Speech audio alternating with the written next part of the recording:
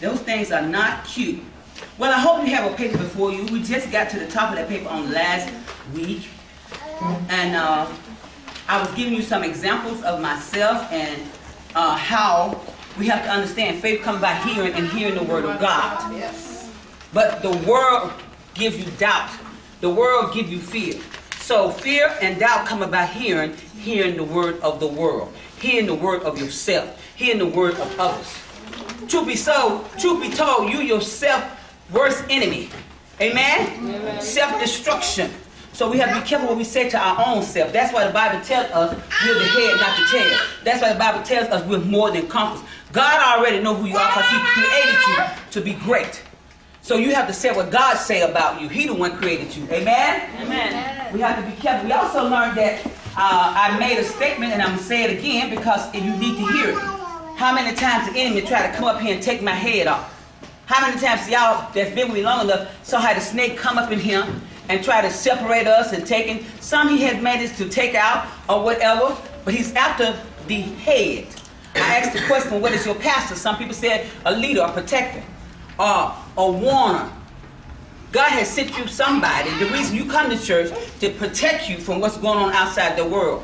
You need to know every time you hear the word up in here, every time you read your Bible, every time you get a word from wherever, that means that God has equipped you with what the enemy is coming after you with.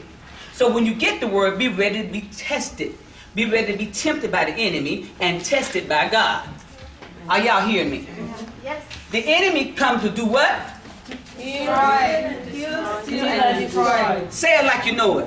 Because you need to know it. Because he wants your time, he wants your money, he wants your love, he wants your relationships.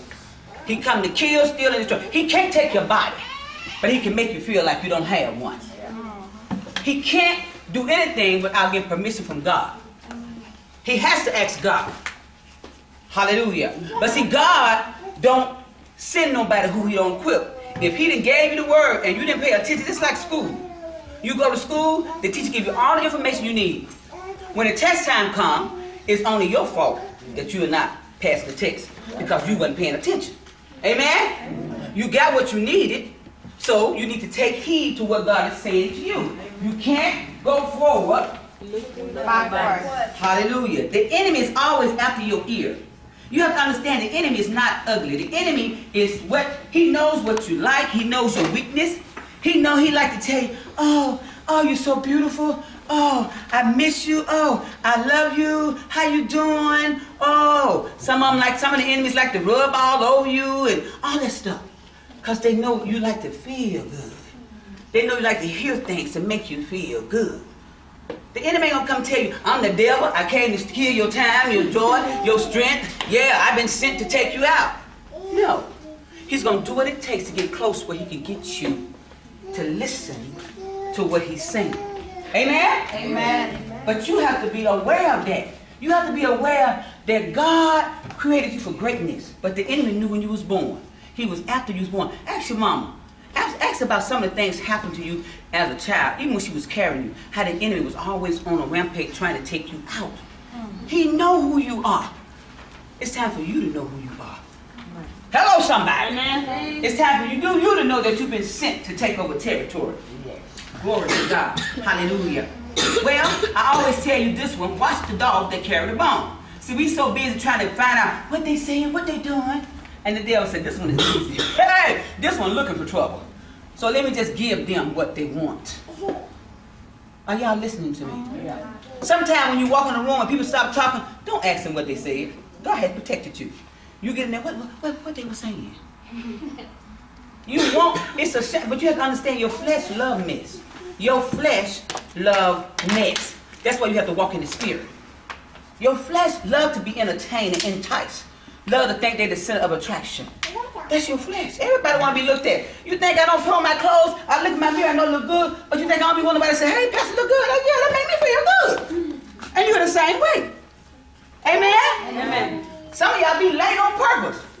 We call them fabulous late. I don't know what we call them. That's what we call them in America, but you wait for the runway. Hey, don't let me call you out now. Amen? Amen. So, I want to tell you a story, then we're going to go to Joshua. We saw how Joshua, how God, your God, the God who loves you, he told Joshua, who Joshua first was, Moses' right-hand man. Moses had died, and Joshua was sitting there crying. There's some people lost loved ones 30, 50, 60 years ago. They still crying on that day. They still not going to come outside on that day. Well, Joshua was sitting there crying about Moses, and God told him, what are you crying here for? I gave you all these people. Moses have left you everything, and you sit here crying. He said, Moses, my servant, is dead. Rise up, Joshua, and take the people forward. Some of y'all might have a dead relationship. You divorced now, or that relationship is no more. Or your mom and daddy did you bad, and God done brought you through that. Or somebody beat you, or you didn't have a job last. Whatever. The Bible said, press towards the mark of the high calling, forgetting those things which are behind you. You can't take all that junk with you and think you're going to go somewhere. It's too heavy for you. God has already fought that battle for you. Amen? Amen. So it's time to move forward. And know that while you're moving forward, the enemy is always trying to take you backwards. All means necessary. He does not play fair. He's out to destroy you. Hallelujah. There was a 14-year-old girl in America, and she was in the crazy house. She tried to cut her mama baby out of her stomach. Well, the grandparents didn't think that she was that crazy, so they went and got her. They brought her back. 14-year-old girl. If you see her face, you say, oh no, she's so beautiful. Now, the 14-year-old girl was going to a school now with grandmama and them, and a young boy in another area, mama wanted him to go to a better area, so she moved him over there. Where the 14-year-old girl and the 16-year-old boy got together. The grandparents told the 14-year-old girl that she couldn't go out. She got mad, so she told the boy, I love you. I want to go out. And my grandparents won't let me out. Let's go and kill them. But the boy thought, he wanted to get him a little something. He thought the girl was playing. So they went to the grandmama's house. Girl put out a gun. She gave it to the boy. She said, shoot him. He said, I can't shoot them. The 14-year-old girl shot grandmama, shot granddaddy, and the auntie lived. 14 years old. The boy was sent to another place to get a better life. It's a setup. Listen to what I'm saying. The enemy is out to take you out. All means necessary. He don't care how he do it. And so long I just heard that they had a bag sitting by the trash can, and it was beginning to smell. They opened up, it was a lady folded up in there. After they investigated, the lady had been missing 9 days. She left her husband to go with her boyfriend. See, some of y'all know the husband and the boyfriend. Y'all got to hear that. Amen. So she left her husband to go with the boyfriend. And everybody knew she had left her husband to go with the boyfriend. Found out the boyfriend, they backtracked her, they put her face on the thing, found out who she was. The hotel man called, said this lady was at this house with this man, this hotel, a couple of days ago. She stayed here 9 days. So they did the recorder back, saw the man taking the bag out after he killed her. Baby, it's a dangerous world out there, and the devil don't care how he gets you. All he wants to do is get you in your ear so you can follow him. We think these things are just so happening. There's another thing happened. A couple in Florida was selling tickets, golden tickets to heaven. Golden, y'all heard about that? Golden tickets to heaven. A white man and a black woman married. They said Jesus told them to sell these tickets for $19.99. They sold tickets for $19.99, and they said a man from space told them if they sell these tickets, they can come to the outer space place and do all the drugs they wanted to do. And the man was going to fly them on his drug-made carpet to go there. It's funny, but they got hundreds and hundreds of people to buy these golden tickets to heaven. You'd be surprised what people listen to. Hundreds of people to buy tickets to heaven. Gold plated. And the man, when the man got caught, you know what he told them? Y'all need to arrest Jesus, because Jesus is the one told me to sell these tickets. He said, if you don't believe me, put a record on me and let me go so I can set Jesus up. A deceiver deceives. Someone that's deceived, he's out to deceive you. A liar lies. Someone that lies, he's out to lie to you. Amen. Amen. We look at these things like they're not happening. They're not only happening somewhere else, they're happening to you if you're listening to the wrong thing. Somebody tell you they love you and hey, they just met you 20 minutes ago or 20 days ago, and you believe that. You believe that. Maybe your mom and dad didn't tell you love. It's fine somebody told you love, so you decide, well, this one must be really love me because nobody ever told me that before. You better tell yourself, I love me. Yeah.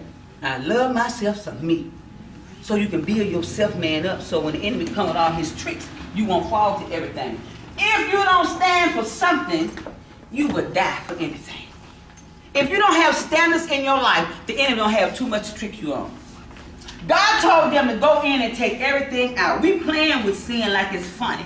God told them sin was in the camp. He told Joshua to go in that camp and take everything out. We read on last week in chapter 6 how before the Jericho wall came down, the prostitute and her family was the only people saved in that town because they had did something for God, and she had told them, listen, I believe your God. See, we think the prostitute don't know God. We think the drunk don't know God. We look at people and we prejudge them by what they look like out on the outside. Stop getting caught up in the wood. Get caught up in the why. If you know your God, no matter what voice he uses, you'll know whether it's God or not.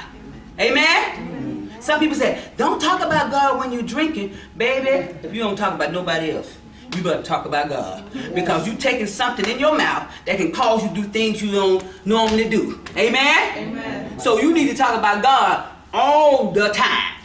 Don't limit the time that you talk about God. Amen. Hello, somebody. Amen. Hallelujah. Anyhow. Amen. So let us go. We read how I want you to read this one again. I ain't gonna even go fast in this message because this is the time God said we are getting ready to be blessed, but the enemy come with all his big boys trying to distract us, and we're falling too quick for distraction. Hallelujah. So if you have your paper, I'm going to read Joshua 6:25 again. So the Lord said to Joshua, get up. Why do you lie thus your face? Israel has sinned.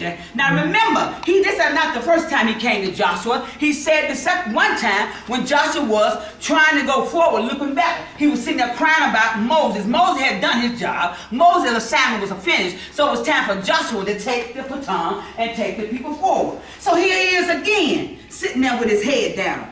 The Lord said to Joshua, get up. Why do you lie thus on your face? Israel has sinned, and they have also transgressed my covenant which I command them. For they have even some of the cursed thee, and have bought, stolen, and deceived. Oh my God.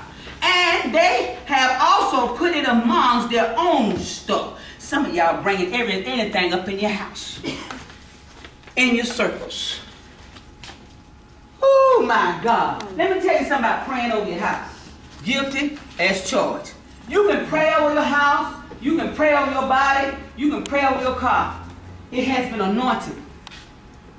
But when the enemy come knock on the door, if you open the door and let the enemy in, I don't care how much oil you slap on that door. You just open the door and let the enemy in. You pray over yourself in the morning. Lord, bless me, use me. God, protect me as I go out. You go out. The Lord said for you to go here, you be obedient. And then somebody come and tell you something that don't sound like God, but because that's a prophet or that's a preacher or you know to be something else, you sitting there listening to that junk. Amen? Mm-hmm. God's going to protect you, but you got to know when to listen, who is talking. You got to know what to open up your ear to. I don't think y'all hear what I'm saying. You can pray over your house, and when you open up the door, the enemy will do like this. I just came to give you this. I just want to say hello. And you said, no, come in. No, come on in. Come on. Make yourself comfortable. The devil, make yourself comfortable. Relax. And you know, you get signs. And you see that something's wrong with this.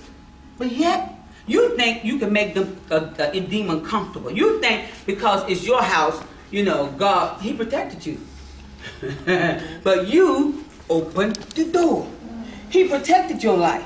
But you heard the person, I love you. Oh, hey. Now God tell you every day when you wake up in the morning that he loves you. Amen. But you heard it from somebody else, and he said, I've seen, let me tell you something, I've seen people beat to death almost. After they get through beating, they say, oh, he beat me because he loved me. Oh, he loved me. What kind of love that is going to beat you? Now, don't get me wrong. People have problems. They have watched mama, daddy, brother, sister, uncle grow up in that type of life. So they think this is what they're supposed to do. So they have to learn that this is not what love does. But you sitting there getting beat and keep saying, oh, he loved me. Oh, she loved me. And we make up. Listen, I'm guilty. I got beat when I was young, but I ain't never said because he loved me. I ran. He used to come find me and beat me, and I ran and I tried to beat. I even took a pistol. The whole town knew this man's whole family, and everywhere I go, I quit the man. Oh, it was just a mess. It was just a mess. I had to almost even coming in the army help me to get away from this man. He's dead now, but the lady when I met this man, let me tell you this right quick, and then we're gonna read the rest of this. I was a player. After being abused, I became a player. I used to play people. If they ain't have money or a car, they couldn't be my man. And then when they started talking about doing something, going to bed, I would quit them. Next. Just telling you the truth. Hurting people hurt people. I was hurt, and all I learned how to do was to hurt people. Amen. Hallelujah. Amen. So here it is. After I got through with that episode, I said, I'm just going to find me somebody and fall in love. Mm-hmm. Well, I picked a beater to fall in love with. I did everything I could to make him fall in love with me, thinking I was going to fall in love with him. His cousin told me one day, she said, Larry will hit you. I said, won't nobody hit me. I had my own gang and everything. You won't hit me. She said, yes, he will. Let me show you something. She told him a lie. Told him I was doing something. He came to me and he said, you was so. I said, no, I was like. He slapped me and I slapped him. He slapped me and I slapped him. But his hits was a little bit harder than mine. But it started there. And it kept going. It went on for about a year. You cannot allow things to happen and think they're okay and think because a person, I made this man fall in love with me and I didn't even love him. But I knew one thing, I wasn't going to stay there and let him keep beating me, telling me he loved me. Hello, somebody. Amen. Hallelujah. I wasn't going to beat you. Ain't finna mess my face up. Look, God took a long time to make me look like this. And I'm not finna let you mess me up. It's just like girls fighting. Vanessa can get mad with me, and she might have a real bad attitude, and she want to fight me.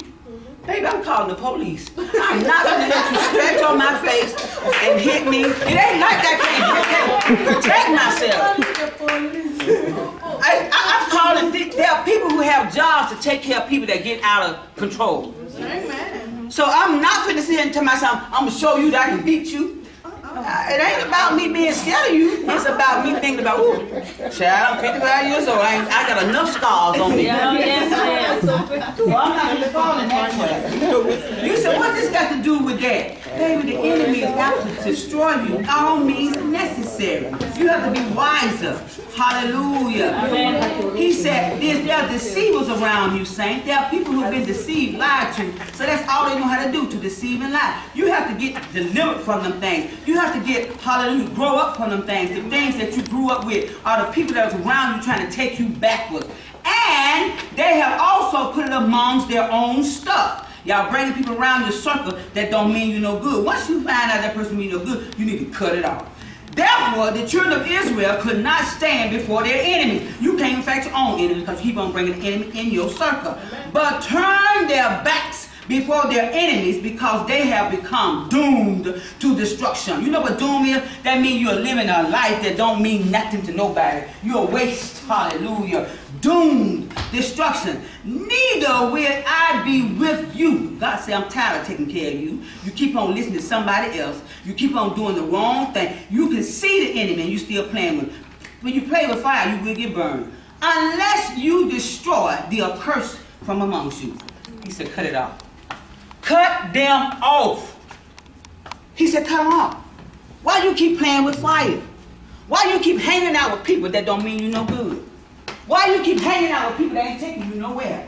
He said, they are cursed things. Cut them off. You had money. So you still hang with certain people. Now your money funny and won't grow. Oh, you better hear me now. Oh, you better hear me now. Hallelujah. Amen. Now, God said, cut them off. God himself said, go in and kill everything. So who are you to think that you can handle these little things that's going around? You cannot medicate. You can't love a demon. You cannot relax a demon. You can't do nothing. That devil's so...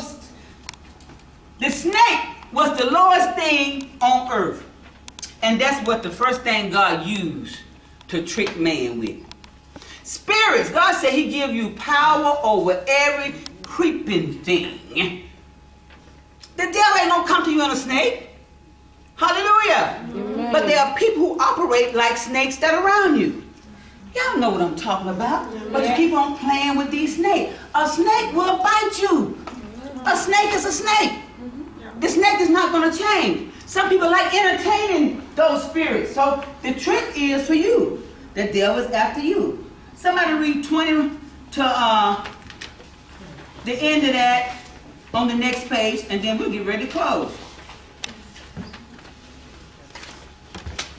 And Achan answered Joshua and said, indeed, I have sinned against the Lord God of Israel, and this is what I have done. When I saw among the spoils a beautiful Babylonian garment, 200 shekels of silver, and a wedge of gold weighing 50 shekels, I coveted them and took them. When I saw among the spoils a beautiful Babylonian garment, 200 shekels of silver, and a wedge of gold weighing 50 shekels, I coveted them and took them.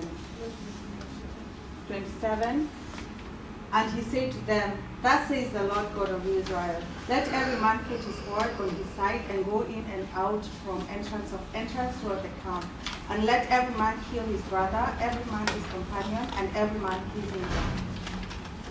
When you don't stand for anything, you fall for... Oh, I'm sorry, baby. You're going to take this paper. This one. You have another one. Yeah. Yeah, it's in the same paper. All right. Remove that paper and take this one. Start there. All right. There. And there they are, hidden in the ark in the midst of tents with the silver under it. So Joshua sent messengers, and they ran to the tent, and there it was hidden in his tent with the silver under it. And they took them from the midst of the tent, brought them to Joshua and to all the children of Israel, and laid them out before the Lord. Then Joshua and all Israel with him took Achan, the son of Zerah, the silver, the garment, the weight of gold, his sons, his daughters, his oxen, his donkeys, his sheep, his tent, and all that he had. And they brought them to the valley of Achor. And Joshua said, why have you troubled us? The Lord will trouble you this day. So all Israel stoned him with stones, and they burnt them with fire after they had stoned them with stones. Look what God told him to do. Some of y'all was going to be told a lie than to tell the truth. He brought them out. He said, what have you done? They're sitting, tell me what you did. He told him what he did, and he still, him, his family, and everything that belonged to him, he still stoned them, and they burnt them after being stoned. I don't know who you keep playing with or who keep getting your ear, but God said, cut it off. If you want to go to the place God is trying to take you in this season, cut it off. God said, I done this, I done that, I gave you everything that you have asked me for. But just like I told Joshua back then, I'm telling you now today, cut it off. A deceiver deceives, a liar lies. Even, you know, we so full of unbelief and untrust till when somebody tells the truth, we don't believe. We'd rather believe a lie than the truth. Are y'all listening to what I'm saying? Yes. If somebody tell us the truth, this man told them the truth, and God said, he didn't say forgive me. He didn't come because he came repenting himself. He got caught. Somebody did something, they got caught, and now they tell you the truth. That don't mean they was ready to tell you the truth. That don't mean the person changed because they got caught. Y'all listening? Yes. That don't mean they're going to be somebody different because you exposed them. They got caught. And then they told the truth. So after they got caught, just like the police, after you get caught, you can't, what you going to say? You caught now. Where you going? To jail. And after you finish your sentence, then you'll let you out. And then when you get out, guess what? You're on probation. You on probation. It's easy to be good in jail. You can't do nothing. It's easy. It's easy. Some of y'all think a fast is hard. It's easy to go on a fast. It's after the fast when the devil come and attack you. It's after you get out of jail when you have to do what you're supposed to do. Hello, somebody. Yeah. They only told the truth because they got caught. How many people you done got that they told the truth now they're caught? That don't mean that they are ready. That don't mean that they have been delivered. That don't mean it's time for you to expose yourself again and give them all, hallelujah, Jesus, that they're asking for. Stop giving yourself to anything and anybody for the enemy to take you out. Trust in the Lord with all that heart. Thank you for that poem. Give her another hand clap of praise. He said, in all thy ways acknowledge him, and he will direct your paths. Trust in the Lord. Secondhand smoke kills. Secondhand smoke kills more people than the smoker itself. A deceiver seems like they're getting away because they're being used to deceive. You see people out there, they should have been in jail. No, that's their job. They're setting people up. They're around. The devil has disciples too. He has people to go around and trick them to do things that's not of God. All means necessary. That's his job. He knows his job. He's been doing. And listen at this. The devil don't have no new lie, y'all. He's telling you the same lie he told your great-grandmama. The same story. You cute, you fine. I ain't never seen nobody like you. Well, that's true. Because we're one of a kind. But that didn't make you give your all in all or do your all in all. That should make you give up your life.